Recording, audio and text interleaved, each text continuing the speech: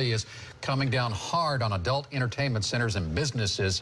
It's part of an effort to stop human trafficking. A new ordinance is already in place that requires a sign to address the issue.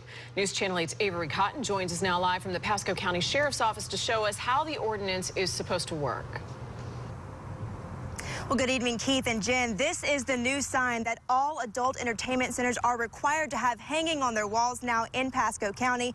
If law enforcement shows up and these aren't on the walls, business owners will have to pay. Body cam video shows a Pasco County task force conducting a major violation sweep at Desired Gentlemen's Club in Newport Richey. Hello. They're cracking down on every adult entertainment center and business in an effort to stop human trafficking. Government-issued signs are already required in these businesses. Pasco County has taken it a step further, implementing their own ordinance. In that particular ordinance, it required them to have a plain language sign that was actually drafted with consultation with an actual survivor.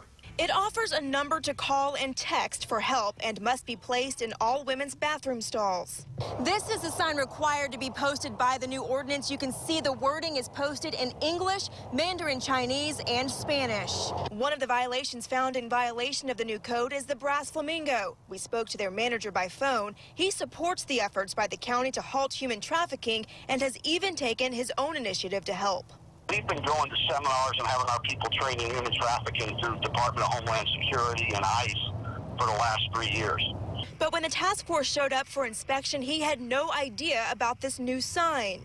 It's been in the newspaper, it's been posted on the website, and so they have a responsibility to keep track of that. And because they didn't follow through with that responsibility, we're still going to make sure they're in compliance. The hope from this ordinance? To bring awareness and a sense of hope to someone who may be victimized. Now, this specific task force will be visiting all of these businesses in the county. Again, if this sign is not posted, business owners will have to pay $250. Jen? Well, Avery, how often do these sweeps occur?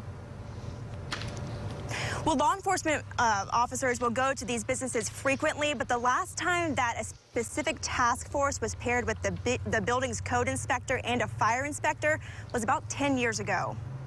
So due for some new sweeps. Avery Cotton live in Pasco County. Avery, thanks.